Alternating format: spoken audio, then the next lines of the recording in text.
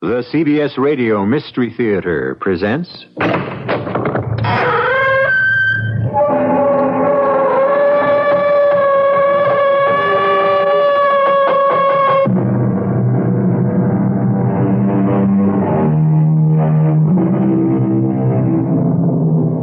Come in. Welcome. I'm E.G. Marshall. You are standing in the doorway of the diabolic, the dangerous, the deadly. And in a minute or so, you will hear one of the strangest tales we've ever told. A story unlike any we have ever poured into your willing ears.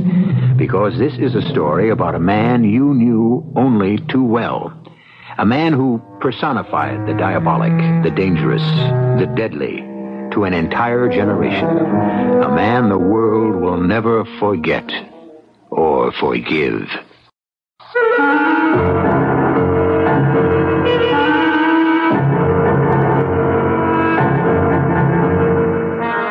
Our mystery drama, The Rise and Fall of the Fourth Reich, was written especially for the Mystery Theater by Henry Slesser and stars Robert Dryden and Paul Hecht. I'll be back shortly with Act One.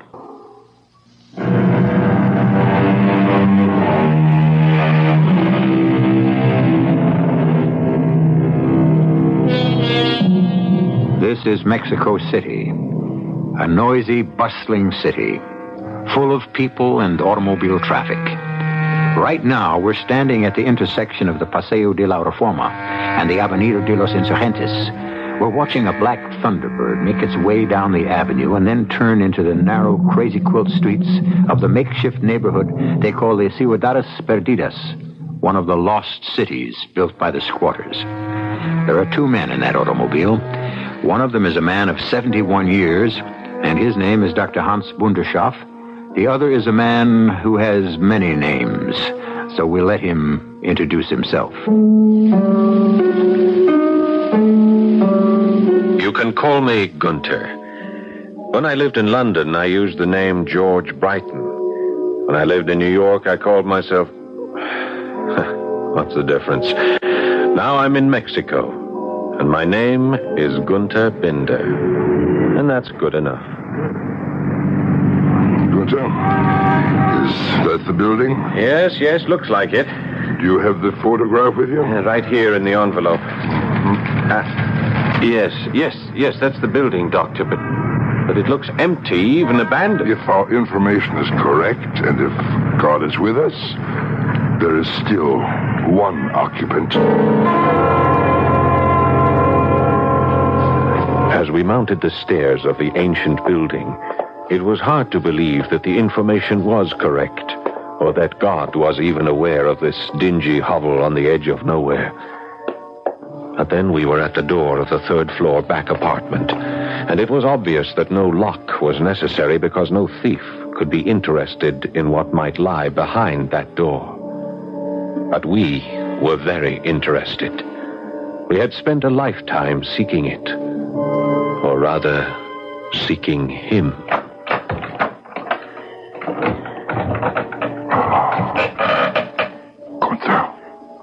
Gunther, look.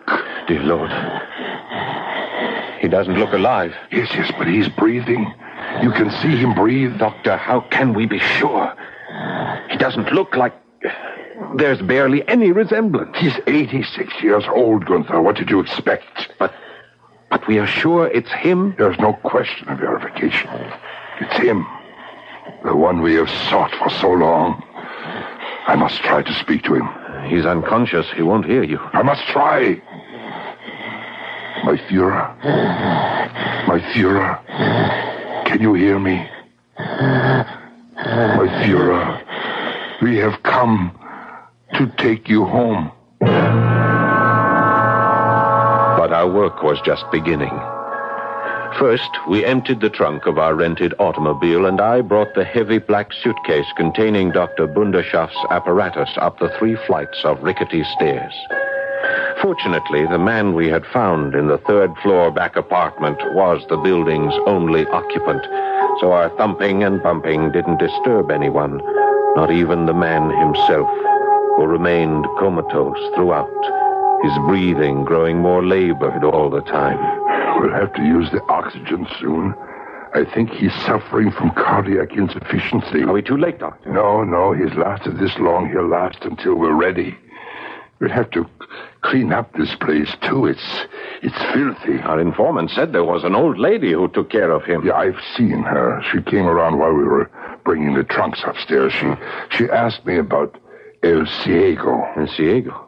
That means the blind one. Is he blind? Cataracts, thick as bottles over both eyes. But don't worry, Gunther. We'll take care of that, too. Our Führer will see again. Our Führer will see the coming glory. What did you tell the old woman? Something that didn't surprise her. I told her, El este muerto. He is dead. El este muerto. Yes, of course, the old lady believed it, and so did the rest of the world. Because our Führer had arranged it that way, in one of the most subtly conceived and well-executed deceptions in history. A plan formulated long before the first excavation of the Führer bunker below the Chancellery. I remember that day in Berlin, when the operative we called Leopard came up with the exciting news. I'm telling you, it's true. I got the information straight from the engineer in charge of the construction. But what happened? How did they find the tunnel? They were making a foundation for a new apartment building in the Hansa Quarter, and the whole thing collapsed. That's how they uncovered it. 6 miles long, Gunther, leading straight from the Chancellery to what must have been a secret airfield. That's just speculation. Hear the rest of it. There's a barn at the site, or what's left of a barn. But there isn't any loft or stables or anything you might expect to find in a barn. You mean it was used as a hangar? Nobody wants to believe it. Not officially. Or they'll claim that Hitler never carried out his escape plan. But you think otherwise. What I believe is the Führer confided his true intentions only to Bormann and Goebbels. All the others in the bunker were kept in the dark so they could testify to the authorities about his so-called suicide and Viking funeral. Good Lord. But the body in the blanket, the body that Heinz Linger burned. It was a corpse that he burned, but not the corpse of Adolf Hitler. I simply can't believe it. You remember Bormann's statement that the face had to be covered because it was disfigured? Yes. Gunther, the face was covered because it was the face of some orderly, not the face of der Führer. And now that face was in front of me. His face. The little square mustache gone. The black hair with its slanted lock across that famous forehead gone. The lips that had once blared out martial music loud enough to stir the world had vanished into a black, toothless hole. The eyes that had given hypnotic guidance to millions looked out blindly through thick, gray windows. I stared at that face, and I turned to Dr. Bunderschaff. Doctor, is it really possible? Can we make him smile again? It is possible, Gunther. We can make him smile and feel happiness for the future. But first, we must make him understand. Shall I increase the pressure, Doctor? Yes, slowly. He doesn't seem to respond to anything. I'm not a physician. I know my opinion doesn't matter. He's not in coma, Gunther. This condition of his is more resignation. He has stopped caring about being alive. His skin color is changing. More pressure, Gunther. The needle is near the danger mark now. More pressure, I say. We are pumping too fast, Doctor. Look at his skin. He's turning purple. Another minute.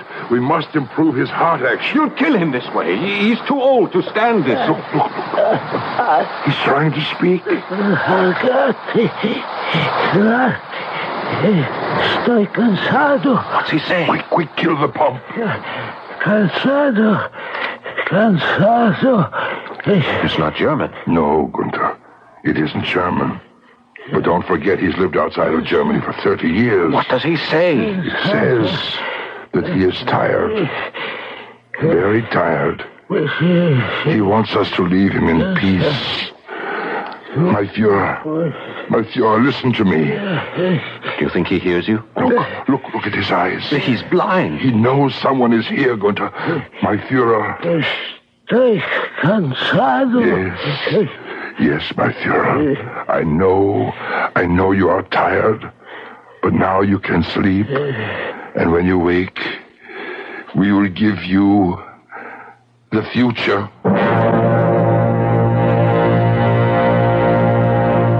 It was another 24 hours before Stiller arrived.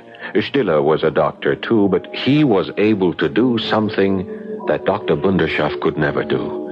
He was an ophthalmologist, and he would apply his surgeon's skill to the cataracts that prevented our Führer from seeing the men who had come to restore him to power. I'll do what I can, Hans. But don't expect me to perform miracles. Well, why not, Stiller? We have performed one. We have found him. It's not enough simply to remove the cataracts. He'll need to be fitted with special glasses. Perhaps not. Not after our endocrine treatment. Hans, you still persist in this dream. I know what I have accomplished before. I know what I can accomplish now. But this challenge is too great. A man of his age, in his condition... I will need your assistance, Stiller. Gunther is a fine young man, but he lacks professional skill. I'm an eye doctor, Hans. I know nothing about glands and hormones and all your other mysteries. Please, Stiller, help me. Help me make it worthwhile for those eyes to see again. All right, Hans. If you can believe in miracles, I suppose I can, too. The operation was performed. From Stiller's point of view, it was a success. The gray clouds covering the old man's eyes were lifted, but it was only after new strength was pumped relentlessly into his bloodstream, after stimulants had excited the action of his heart and liver and pancreas and nervous system, did we see any reaction or result. And then the moment arrived. The moment when Adolf Hitler opened his eyes and spoke to us. Who are you? Did you hear me? Who are you? What do you want of me? We are your subjects. What? Your subjects, my Führer. You are mad. You are all mad. I am no one. Let me alone. Let me die. No, my Führer. You will not die. Stop calling me that. My name is Marcus. Please, listen to me carefully, my Führer. My name is Hans Bunderschaft. I am a doctor, an endocrinologist. I served your cause for many years. I have performed thousands of experiments on behalf of the Reich. Experiments probing into the very core of life itself. Yeah, please. You must stop this. I will not hear more of this talk.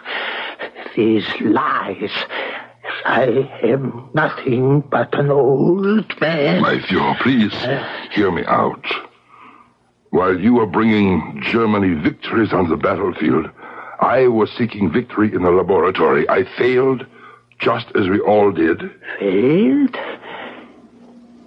Failed? We were betrayed. Yes, betrayed, of course. And out of that betrayal, we were defeated. But out of that defeat may now come victory. Victory? What are you saying? He speaks the truth, my Führer. Who are you? I am Gunther Binder, your subject, too. This is madness. I know that I was too young to serve your cause when you first brought glory to our nation, but my father served it and died for it, and now I want to be part of the new glory. New glory? What are you raving about? Lunatics! Tell him, Doctor, please. No, Gunther. You tell him. All right, I will. My Führer, we have come to restore you to power. As you can see, we have found ourselves in the middle of a horror story. A nightmare made all the more terrifying because of the reality that inspired it.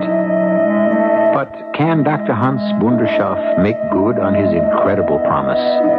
Can a handful of men, even with the decayed body of a former tyrant, create a fourth Reich in the world? We'll be back shortly with Act 2.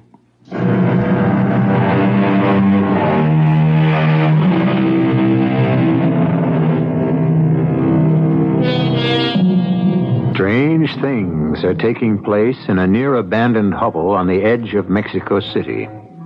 The third-floor back apartment has been converted into a clean white box of a room filled with gleaming chrome apparatus and the smell of strong chemicals. But there is something more than medical progress being discussed. For the men who have gathered in this room are discussing surgery on the world. Don't misunderstand, my Führer. We are not men of politics. We know there are others who can guide you better than we. Politics? I know nothing of politics. Why should an old man know anything but the water he drinks, the food he puts into his mouth? But you remember this much, my Führer. You remember that politics is power. Nothing more. Power? And is that what you offer me? Are you my army? My legions? Is this my new chancellery? But we speak of a different power now. There is only one power. Strength. And I have none. Here, look at me. I am old, dying. But the power we are talking about is strength. Strength, life, youth. Youth? Now I know you are mad. You would make me young again? Yes. Yes, my Führer. We can give you back the years that were lost in Germany when you so wisely escaped from Berlin. We don't know how many years we can promise you or how much vitality we can restore.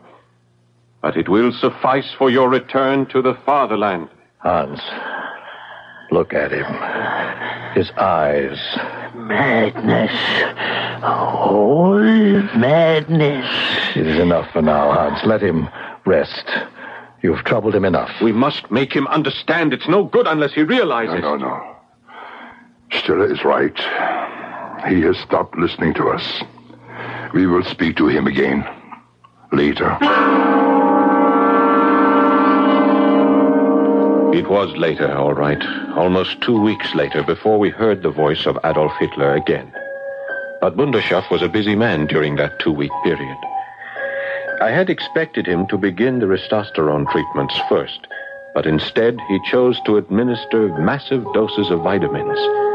And then he began a series of amphetamine injections whose effects he watched with concern for the stamina of Hitler's heart. But the Führer survived. And then Bunderschaft began the critical phase, the hormonal injections which he had used to restore temporary youth to gray-haired rodent veterans of the laboratory. Stiller and I watched the procedure in awe and skepticism. A man isn't a rat, Hans. It's simply not the same thing. We have had similar results with primate Stiller. And don't tell me now that a man is not an ape. I still cannot believe in this miracle of yours. But he is stronger. You can see that for yourself. He grows stronger every day. But will he grow younger? We'll soon know. And then, on the night of the 10th day, we were awakened by a horrendous cry. My God, what is it? It's him. The Führer must not be bound by existing legal regulations. The Führer is leader of the nation, supreme commander of the armed forces, head of government, supreme executive chief, supreme justice, and leader of the party. He's out of his head. Yes, my Führer. My Führer, please, easy. Lie back and relax. Yeah, I must conserve my strength. Yes, that's right, you must. My strength is the strength of Germany. Seems to have gone back to sleep. Yes. Yes, he sleeps. And this time, his dreams are brighter. Much brighter, Gunther.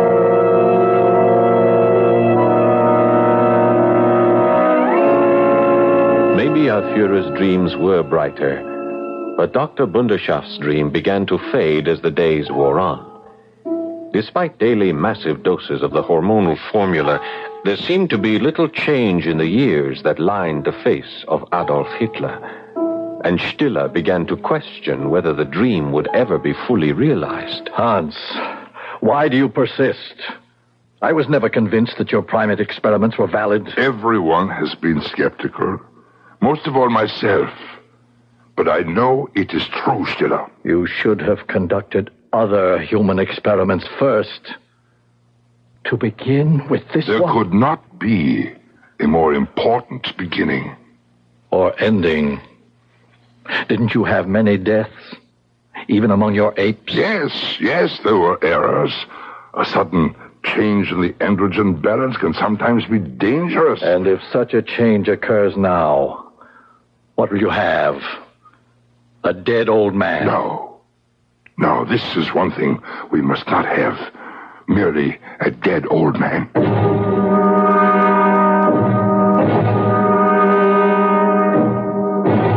And so the experiment went on day after day, until finally some improvement began to appear. Blood pressure? Almost in the normal range. Red blood cell count? Not much improvement yet. Muscle tone? That's hard to say, Doctor. His skin seems firmer to the touch, more elastic. You see, Stiller? One improvement after another. Do you still think we will fail? It's a question of time, Hans. Whether you have enough time. Yes, time. Time is the enemy. We're in a race. All right. We will double our efforts by doubling the dosages. But that might kill him. The shock. We will have to try, Gunther. So we doubled the dosages. The risk was great, but Dr. Bunderschaft was encouraged by Hitler's ability to withstand the initial treatment.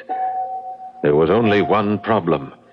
The increased dosages seemed to affect his mind, and days of delirium followed. They're fools. All fools. Our enemies are enemies of themselves. What is he saying, Gunther? I can't make it out. Britain is a dying empire, dying. America is trying to be its heir. Russia wants the Balkans, deprive them of the belief that victory is certain.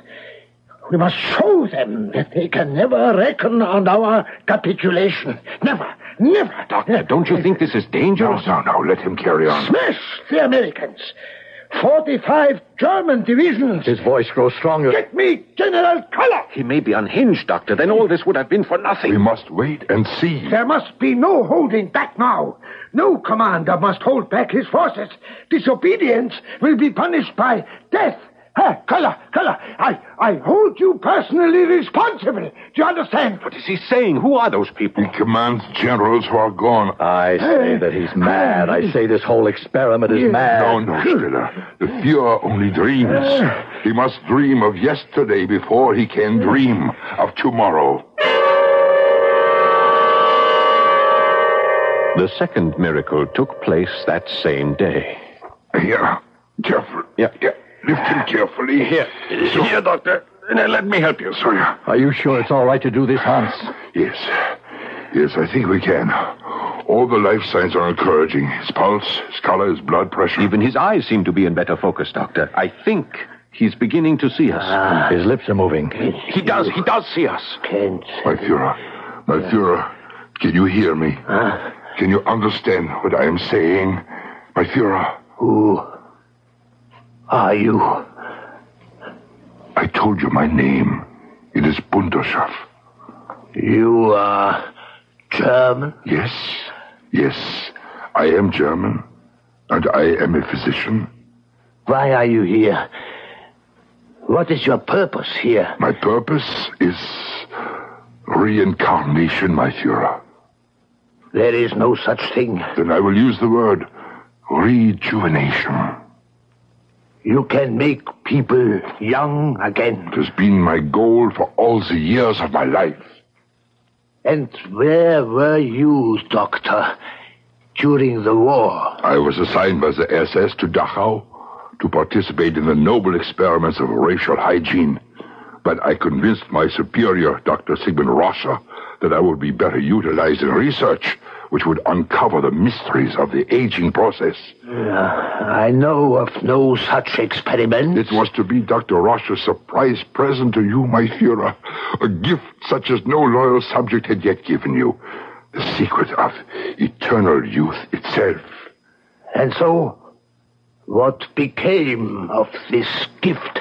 Dr. Roscher abandoned the experiments after our early failures.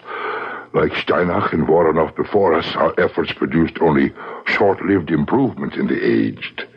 We were forced to conclude that the testes of men were useful only in the formation of spermatozoa and the secretion of hormone. Yeah, I understand nothing of this. That even the synthesis of testosterone was of no great consequence, although testosterone was one of the chemicals I still employ in the process.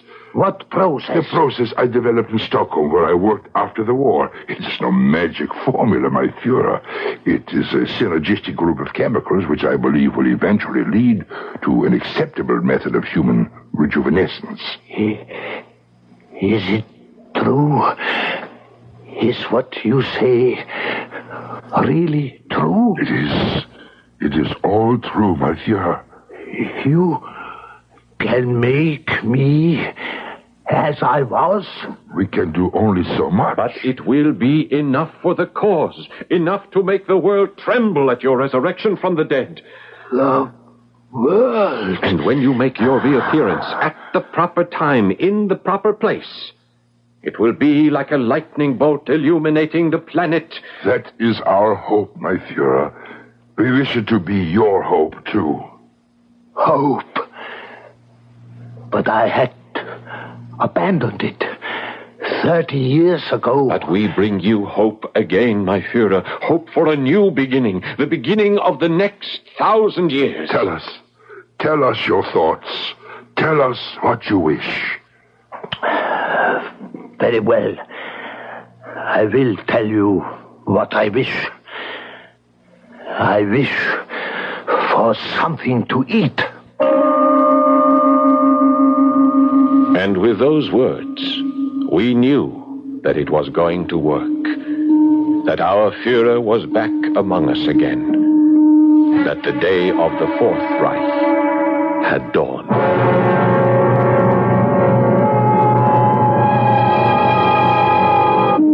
The Fourth Reich sends shivers up and down your back, doesn't it? But the idea has created ecstasy in that small room in Mexico City as three men watch eagerly as Adolf Hitler dines. His appetite used to be greater. He could swallow whole countries at one sitting. Now he seems to be content with a bowl of soup. But if he has a new chance at power, well, let's wait and see what happens when I return with Act 3.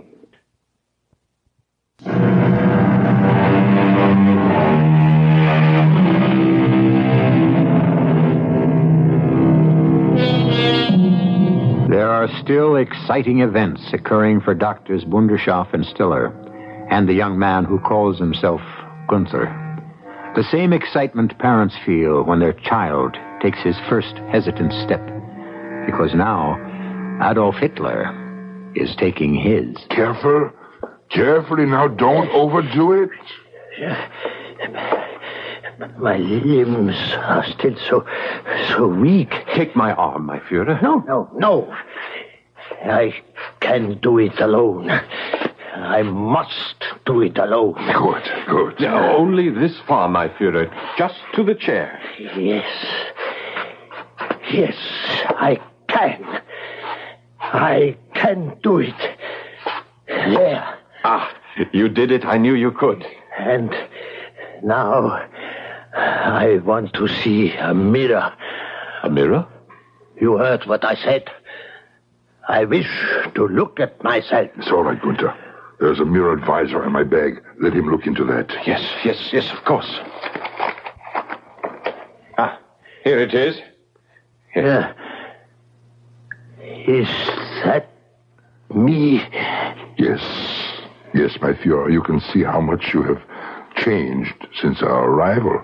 How much firmer your flesh has become. How much improved the color of your skin is. But I am still hairless. Yes. The hormonal treatments cannot restore your hair. If anything, they do the opposite. But there is still something we can do about that. False hair. A wig? Like a woman? For the image, my Führer. Only for the sake of your image. A wig, a mustache, so that all those who see you will know and remember. Yeah, that must be done. For the sake of my people, I must return to my people the way they remember me. Within the week, it was accomplished. Stiller found the appropriate adornments, a hairpiece that vaguely resembled Hitler's own. The mustache was easier to find. When we looked at the effect, we all shuddered in ecstasy, and when Hitler himself saw the image, it did as much for him as all of Wunderschaft's formulas and vitamins and injections. But the Führer became impatient. Now, I tell you, I'm ready now. Your miracle has worked. Dr. Wunderschaft, you have done what you claimed you could do. Now I am ready to return to my people, to my country, to the world. There must be no undue haste, my Führer. The timing of your appearance must be right. Tell him, Gunther. It's true, my Führer. The entire movement must be carefully prepared for the putsch that will bring you back to power. Then prepare them. Tell them I am here. I know they have been waiting for me, as I waited for them for long, empty years after the war. And they never dreamed that their talk would be led by their beloved Führer himself. But now they must know. They will, my Führer. In time they will. But the world has changed since you went into exile. Fool! Do you think I managed to live to this age of mine? An outcast? A useless derelict? By feeding on the past? No, what sustained me was the future. Always the thought of the future. That was wise. For years after my exile, I considered the means whereby the Reich would rise again. I knew the day of great land armies was over and finished, of armadas and armor and massive bombing. I knew that victory was now determined by a handful of excited atoms.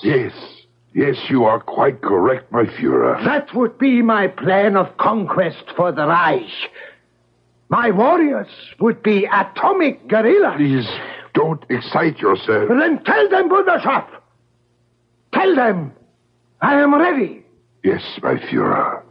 We will communicate with the Vaterland and tell them. Dr. Stiller left us that afternoon. He had a serious operation to perform on the retina of a close friend. It didn't matter, however. His part in the experiment was over. Mine, though, was still important. I left the small room on a series of errands, shopping for the vegetable staples which constituted the diet of Adolf Hitler, buying pharmaceutical supplies and picking up a large, flat box at a tailor shop whose proprietor seemed mystified by what he had just delivered into my hands. Here it is, Doctor. Yes, it's perfect. Exactly what we wanted. And now to find out how well it fits. 20 minutes later, Adolf Hitler was in full uniform. He stepped out in front of us, a willing model, turning to give his audience the full benefit of the effect. His right hand was on his hip. The left, still useless from the bomb damage that had destroyed his nerves, was held rigidly at his side. An iron cross hung from the breast pocket, and there was a black, white, and red armband circling his left arm, the sign of the broken cross. But there was one other thing in the image before us, the most electrifying sight of all. Adolf Hitler was smiling. They call you Günther. Yes, my Führer. I will call you Günther, too. Thank you, my Führer. You will be rewarded, Günther. You and Dr. Bunderschaff and Dr. Stiller.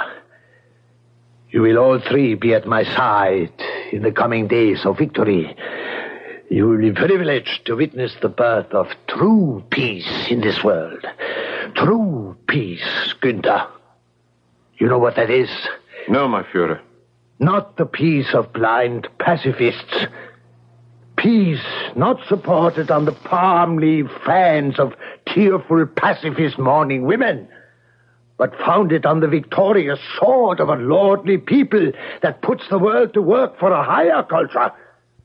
Do you understand, Günther? Yes, of course. Why are you sweating? What's the matter? Oh, it's nothing, sir. I am just overwhelmed. My Führer, please, you must not excite yourself. Steiner must counterattack the Russians. The Luftwaffe ground troops must be alerted. Please, you must sit again. You stood too long. Yeah, I must sit down. And you, Günther, you must come here. Go ahead, Günther. Günther, kneel down. Yes, my Führer. I'm kneeling.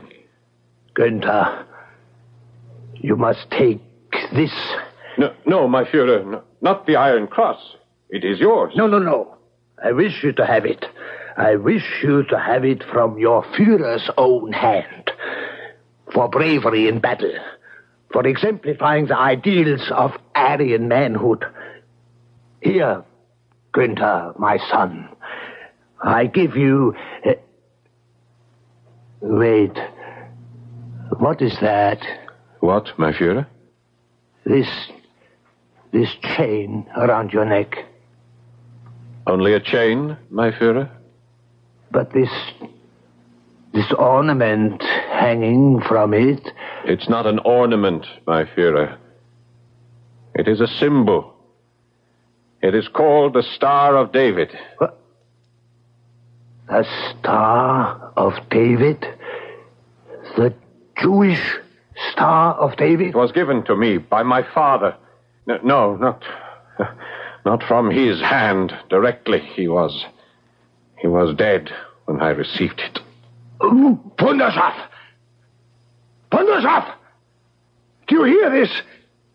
You are harboring a traitor! A traitor! The truth is, I took it from his body. I was only 5 years old at the time, but I had the sense to take it from him before it was taken by the guards at Auschwitz. Bunderschaff! Do you hear? Kill him! Kill him! We are betrayed! It's taken me 36 years to get here, my Führer. 36 years after my holiday in Auschwitz. 34 years after Dr. Russia froze my mother and father to death before my eyes. My naked mother and father lying on the ground while the guards poured water over their bodies and grumbled that they had to crack the ice before the water would pour. Bunderschaff! Quickly! He means to hurt me! I hear the sound of the cracking ice always in my ears, and the sound of that water splashing, and the sound of my mother's voice begging for a quicker death, begging for something that you won't be denied. Günther. Adolf! Günther, stop. That's enough. No, Doctor, not enough. Bunderschaff! He has a knife! A scalpel, Adolf. A scalpel for the final incision. My God! Bunderschaff! Help me! He has cut my wrist wide open. I am bleeding. Günther, why?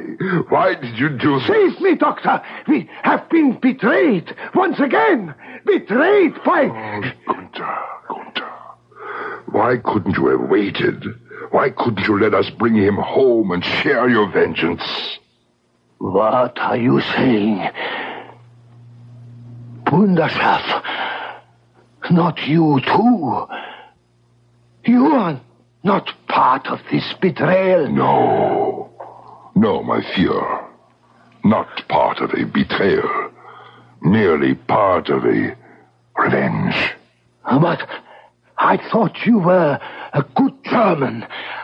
A loyal German. Yes, I was that, my Führer, until I was brought to your service in Dachau and learned what loyalty meant to those who served depraved animals. The bleeding. Hey, stop, please, the bleeding. No, Doctor, let it happen here and now. But why? Why did you do this? Why did you give me back my strength, my hope? I was a dying old man. Why did you make me into this? Only to murder me. You don't know. You don't understand, my Führer? No. Why? Why? Tell him, Gunther. Who cared about destroying a dying old man? What good was our vengeance unless you had strength and hope? Now, do you understand, my Führer?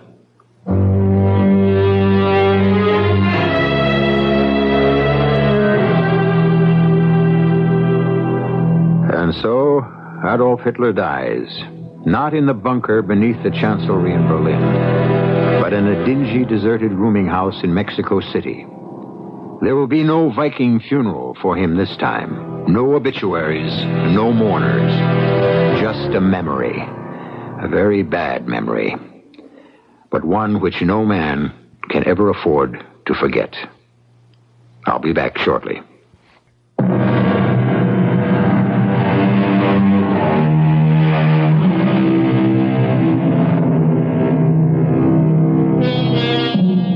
You know, some people might find it hard to believe the story you've just heard, either because they can't accept the idea that Hitler might still be alive, or they can't accept the idea of rejuvenation.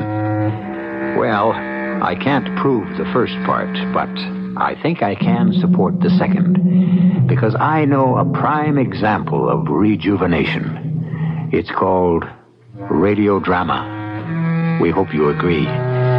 Our cast included Paul Hecht, Robert Dryden, Joe Silver, and Ken Harvey. The entire production was under the direction of Hyman Brown. This is E.G. Marshall inviting you to return to our Mystery Theater for another adventure in the macabre. Until next time, pleasant dreams.